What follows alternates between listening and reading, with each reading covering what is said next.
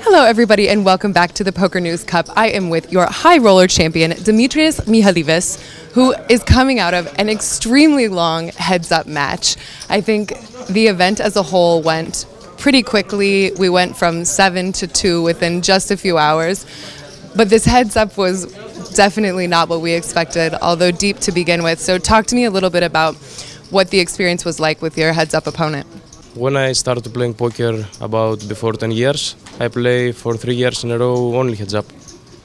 So it was easy.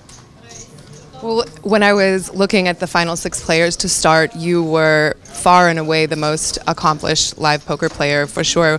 With 200K in live tournament winnings, you were probably 3 times at least the next closest player. So when you were playing this final table, did you feel like you had an edge most of the time? Yeah, a little bit. Yeah.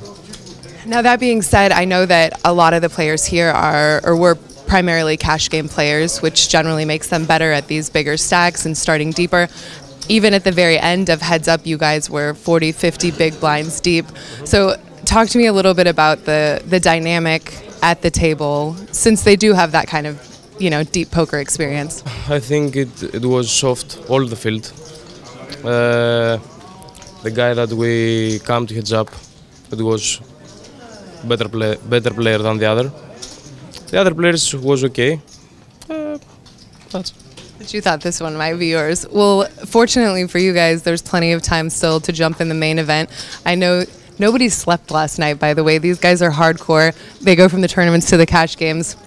Can we expect to see you, though, in the main event? Yeah, sure. Yeah, good. All right. Well, before I let you go, of course, we have to do the most important question, which is, what does this mean to you? Does it feel good to sort of be close enough to your home turf and take home a high roller trophy? Trust me, I want more of this and then the money. Perfect. I live for this.